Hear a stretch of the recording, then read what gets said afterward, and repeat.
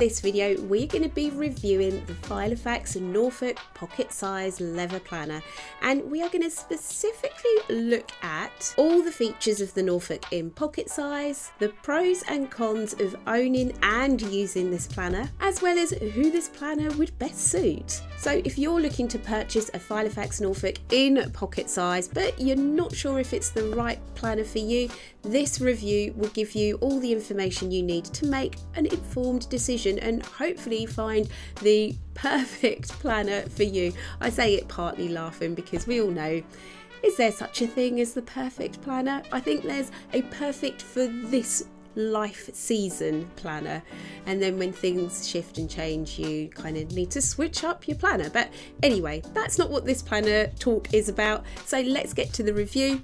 Grab your cuppa and let's get to it.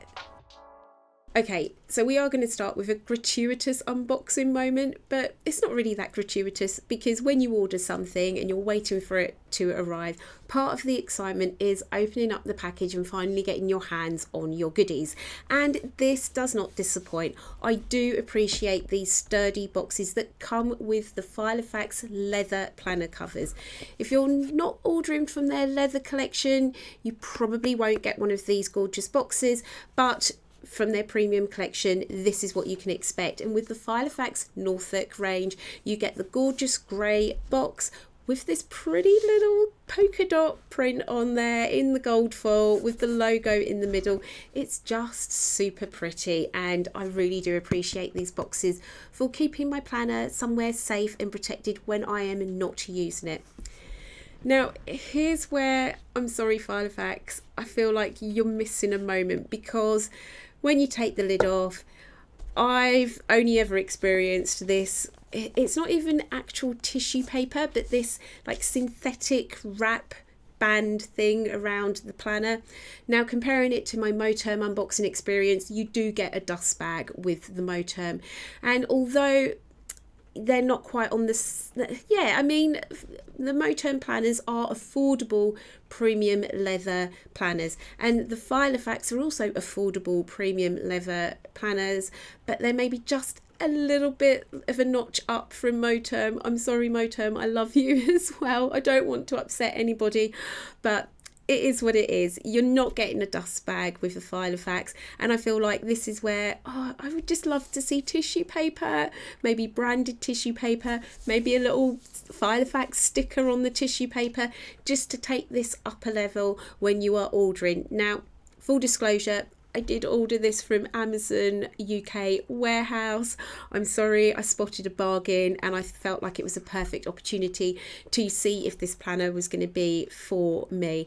And maybe it was wrapped in tissue paper, maybe there was a little thank you card and other little packaging stuffers and inserts that came in here, but from my experience I've never had that with a Filofax, whereas I have with a Moterm, so I can only go by what I've experienced. Sorry, Filofax, this doesn't do it for me. But we're not here to judge it on its packaging, we're actually here to judge the planner itself. So let's get this beauty out of the box and actually have a proper look at it. Now, one thing I do appreciate with the Filofax planners is that they do come with this acetate wraparound, which helps to protect the planner. So that is very nice to have that there. Let's get it off and actually start having a look at this planner. Now, my first impression of actually getting this out of the box and actually getting my hands onto it is that she is thick. I mean, just have a look at that. That is a seriously thick looking planner. Just for comparison, I've got a Malden here. They have the same size rings. Believe it or not, when I took this out of the box, I thought, wow, that's got to be like 30mm size rings. If you compare it to my Moterm, which does have 30mm rings in there, I'm like, oh, it's a 30mm ring pocket planner. But no, this is a 25mm ring planner. It's the same size rings as in my personal Malden, which is also 25mm, but it is a lot thicker, and it's thicker because it has the top wallet style pocket here. That is adding that extra bulk. So this is the first thing to note. If, like me, you are a small bag kind of girl, let me just grab my bag.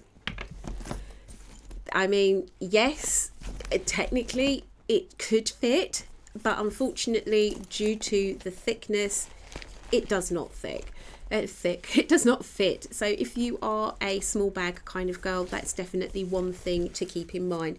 This, although it is pocket size, it is super thick for 25mm rings. That's thick. But let's move on. Let's go now to the leather. This is premium leather. Oh my goodness, guys, I had to do a little bit of research here. This is full grain leather. Now if I compare it to my Moterm, which is top grain leather, yes, they are both pebbled leathers. Yes, they've kind of been treated in a very similar sort of way to achieve this colour, but this feels absolutely gorgeous. Oh my goodness.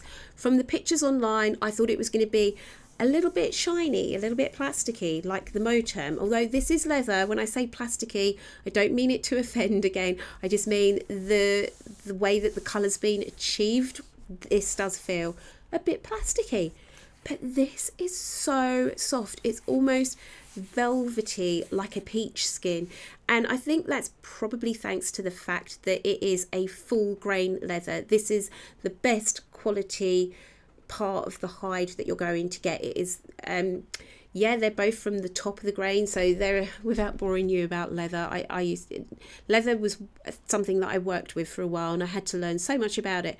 But you have like split skin, full grain, top grain, all of this kind of stuff, and it all depends on where you're taking the leather from and how you're using it, and if you're splitting the leather and then you're imprinting it or embossing it with the design to get this pebbly effect, or whether it's the natural appearance of the leather, like for example the Veg Tan collection from Moterm. But anyway, without waffling too much, full grain leather is chef's kiss. And this Filofax Norfolk collection, this pocket size one that I've got my hands on, I am just floored with how lush this feels, especially when I compare it to my Moterm. It just, like, I was impressed with this when I first got it. I thought, wow, I'm so pleased, because I was so worried that it wasn't going to be great. But when it came and I slid it out of that dust bag and got it out of its wrapper and all of that stuff, I was just like, wow, she's gorgeous. But this is another level. For me, it's another level. I'm sorry. Next up, let's have a look inside at the lining, because, hold on, we need to take this off. This is another thing that I appreciate about the Filofax. I'm not so much of a fan of the lining in Moterm. It has been known for me to be a little bit turning my nose up at it. Again, I'm sorry, but the thin nylon lining, it just doesn't do it for me. I understand that it's there to make sliding papers in and out a lot easier. That makes total sense. But the Filofax lining, it's almost like a satin, polycotton twill style lining, and it just feels like quality. And the fact that it's colour coordinated, I really, really appreciate that. Now let's just do a lie flat test before we go on to the internal configuration of this planner. Unfortunately, because of the wallet pocket at the top there, we are not quite able to achieve a complete lie flat vibe. But I mean, over time it may soften. I don't know, the leather inside may give a little bit more to allow us to achieve that lying flat that we all just dream of, the lie flat planner, don't we? But yeah, not quite there with the pocket planner. So that's another thing to think about. If you're looking for a pocket size planner and you absolutely need it to lie flat, this is maybe not going to be the option for you. And just for a comparison, this is my current pocket size planner, and no, this one isn't lying completely flat either at the moment, but you know, it could be trained. It could be trained to do it, whereas this, I feel like, is going to require quite a lot of training. So that's another thing to consider if that's important for you. Actually, let's just do a quick comparison with the Malden here. How does that line flat? Yeah, again, that's not brilliant, but I suppose once you're working in your planner, it's not going to be so much of an issue. Overall, I'm really pleased with how this feels. The leather, like I said, is gorgeous. The coordinating zip colours and lining use, it's just all lovely. I mean, yeah, it's high quality as you would come to expect from a Filofax. So let's have a look at this internal setup. We have got, as I've pointed out, the wallet style pocket at the top. On the inside front cover, we've got one vertical zip pocket for storing, I don't know, loose change, spare key, what have you. I like that we've got the little leather flap there covering the zip. That helps to protect it from causing any damage to your inserts. And then we've got another vertical pocket, a vertical slip pocket. However, I'm not a fan, I have to admit, just because it's quite awkward to get to. I mean, yes, you can put things in there, but because of these rings, it's not the easiest, and it is quite close to where the rings are. As you can see there, it's like you've barely even got an inch between that pocket and where the rings are. On the inside back cover, you've got 4 portrait, I'm just making up naming conventions here. I'm going to call these portrait card pockets, because if you want to store something in here, you are going to need to store it in portrait style. And then you've got another vertical slip pocket here at the back, and again, it's a little bit awkward to get to because of the rings. They are big and it is very close, so I wouldn't see myself using it all that much. You've also got the elasticated pen loop here at the back, and I'm quite pleased with this addition because the Malden, my only other leather planner that I have, I've got one in personal size and one in A5 size, and the pen loop is just always it's just yeah, we just don't bother using it. It's that much of a sigh. But the elasticated pen loops are a lot better because they can accommodate a lot more pens. I'm not sure how I feel about a full elasticated pen loop, but I do appreciate that you have got it covered with this little leather flap here. Now, in terms of use, this is where I'm like, how practical is this pen loop? Because when I pop my pen in here, I've got a jelly roll pen here, which let's just take a moment to look at how well this coordinates with this planner cover. And I am going to talk about the colours that this comes in a moment. I'm going to do a little like looking on screen. This colour is actually, is it taupe or fawn? I always want to call it fawn, but it's not fawn. It is taupe. And I would say looking at it online on screen and looking at it in person, again, the pictures make it look shinier than it is. The leather is a lot softer. We're moving on. I'm sorry, I'm going all over the place, but just looking at the colour here on screen, it looks a bit lighter and maybe a bit warmer, a bit creamier compared to in person, where I would say this looks a lot more grey and it is a lot more of a soft finish to it, a matte finish to it, not a shiny finish. So back to the pen loop. I can get my jelly roll pen in there quite nicely, and it is the smallest pen I have in my collection. It does fit, but I mean, it's not ideal because it is butting up onto the back of the inserts there.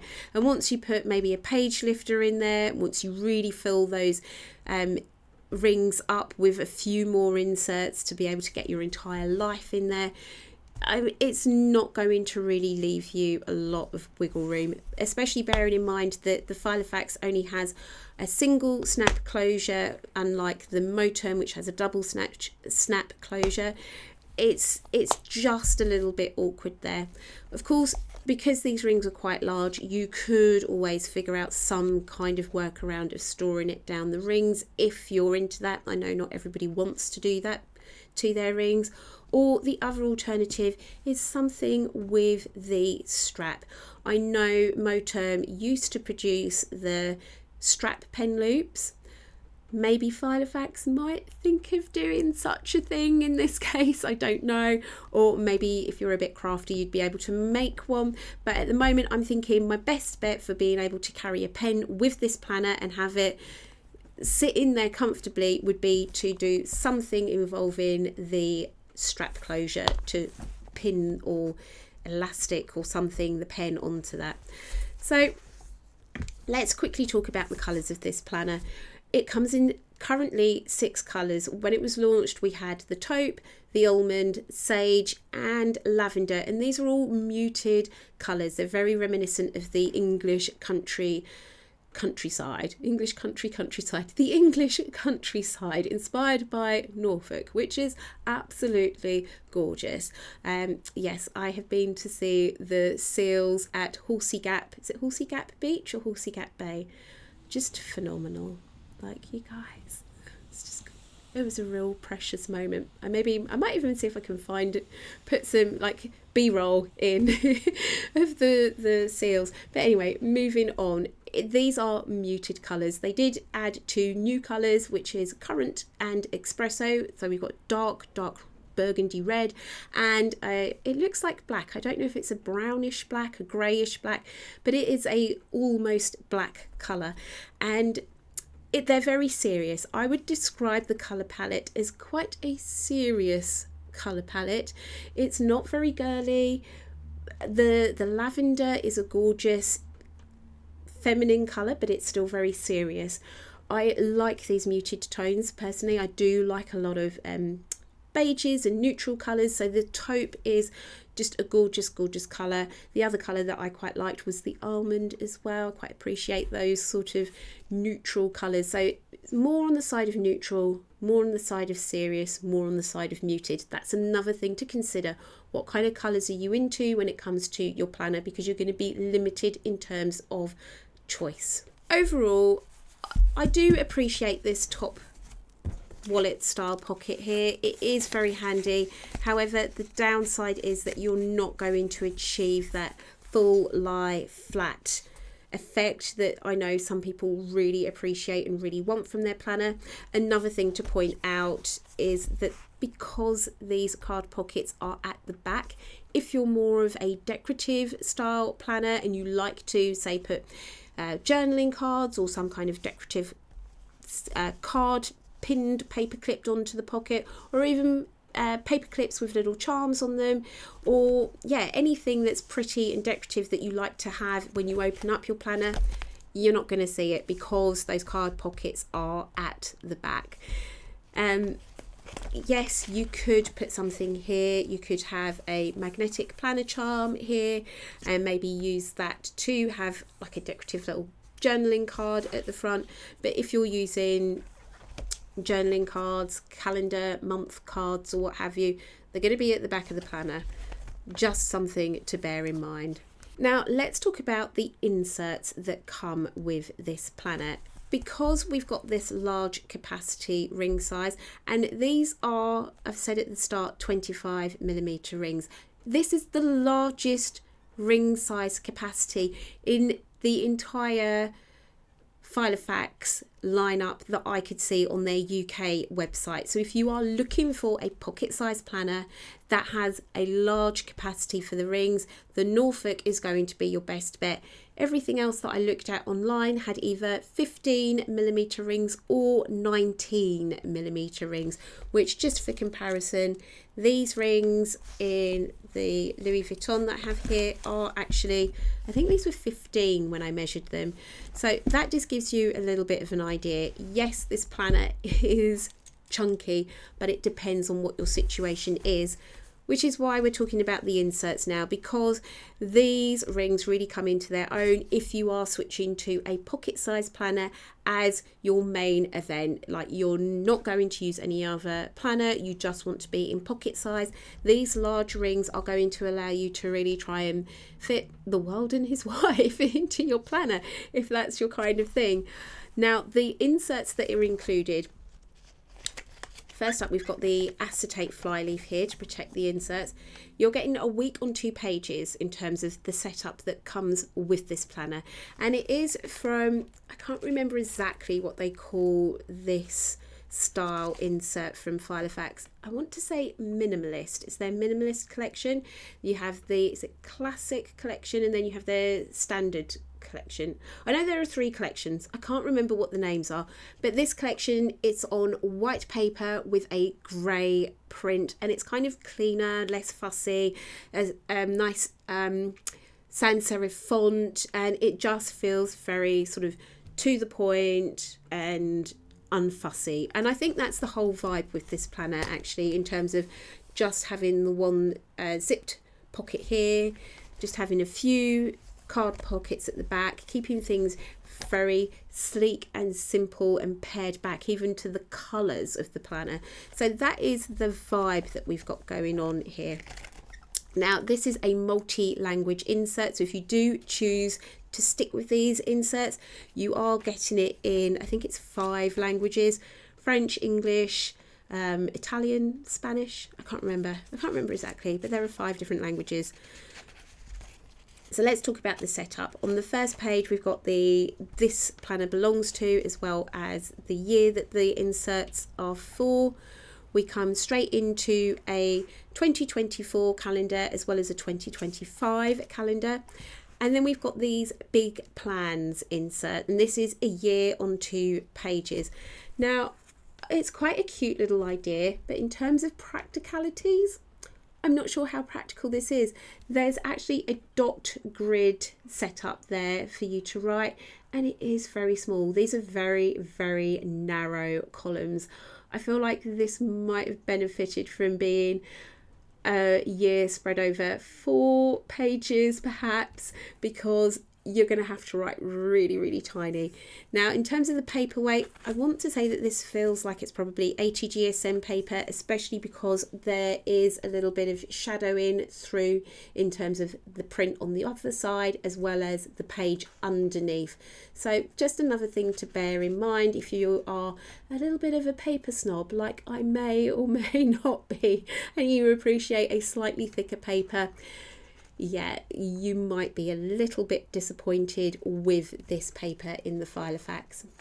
So after we've done the big plans pages, we've got a to-dos, special dates, goals and notes page that is for our first month, with a gorgeous little Hello January page here, and there's a little dot grid design on the front. So I guess you could make little notes on here if you wanted to.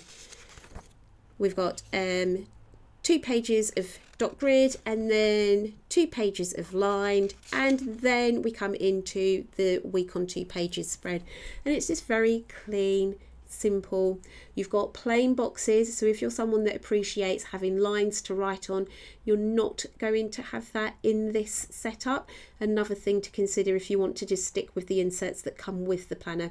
You are going to get the national holidays and other observances for different countries, the month and days of the week in the different languages, the moon phases. Bear in mind this is set to the GMT, London, I think it said London, Lisbon moon phase time. So if it is important to you when the moon phases and cycles are, just bear in mind of the location at which these moon phases have been set.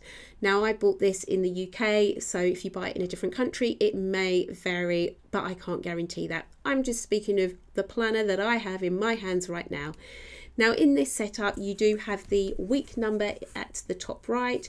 You've got a calendar month in the bottom right with the current week highlighted, and then you've also got a teeny tiny little dot grid area. Oh, so cute. Yeah, another thing I appreciate about these is the fact that you can separate the months. So I could take this out when I'm done with January. I could take it out, or I could choose to just have, say, 3 or 4 or 6 months in my planner at a time to save on too much bulk.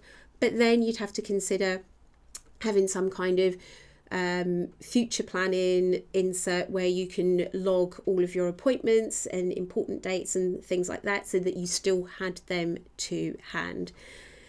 another little downside I can see actually before I move on is the fact that the to-dos, special dates, goals and notes for February is actually on the back page of January, unless that is meant for January. Hold on, let's have a look at December.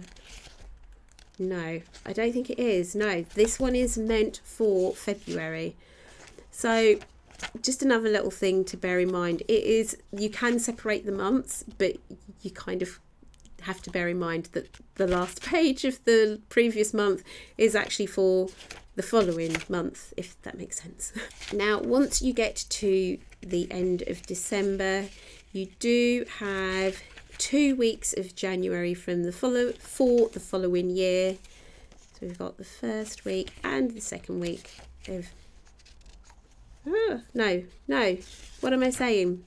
Well, you kind of got the first 2 weeks of January, sort of, give and take a couple of days, and then you come into some sheets of dot grid paper. Not many. You've got 1, 2, well, let's just count them as whole complete sheets. So 1, 2, hold on, it's so thin, am I counting them right? 1, 2, 3, 4, 5 sheets, well, 4 sheets of dot grid / one that's dot grid and lined, and then 1, 2, 3, 4, 5 sheets of lined paper, and then you have 6 card dividers. These are tabbed dividers, but they are plain, so there's no numbers on them. They are in white with the grey Filofax logo by the hole punch. And then you've got some to-do inserts with the top half for to-dos and checklists, as well as notes on the sort of bottom third of the page there. And you've got 1, 2, 3, 4, 5, 6, 7, 8, 9, 10 sheets of dot grid, and then I'm going to assume that you've got probably 10 sheets of plain as well. So you have got a little stash of extra sheets. So I would say that the setup of this planner as it comes is probably geared more towards someone who wants to do week by week planning. You don't have a lot of note paper and to-dos in here, so if you were maybe thinking of using the to-dos for your daily tasks and errands, or maybe even time blocking, you'd probably want to stock up on some more of those. In terms of how this is initially set up with these inserts, I'm not sure that I would be keeping them in here. I'd keep the note paper because that's always handy, obviously, the dot grid and the plain and the lined paper, but like I said, you don't get a lot of it.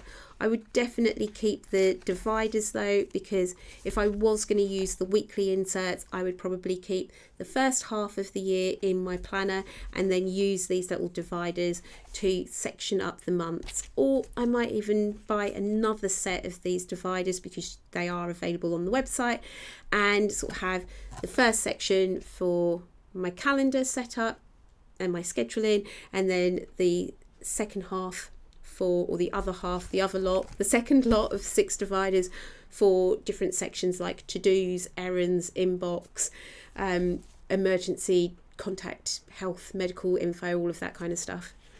Finally, before we get to the end of the inserts, we've got a little sheet that shows you what's included, although it doesn't tell you exactly how many sheets of everything there is, which would kind of be handy in my opinion, so you didn't have to listen to me counting. And then you've got a grey, white on grey ruler for your page marker or today marker if you so choose, and then a top opening envelope style pocket with that sort of frosted finish there. And then we're at the back of the planner. Now overall, I do really like this planner. Just from holding it in my hands, it just feels so good. It feels like quality. It feels like a quality planner.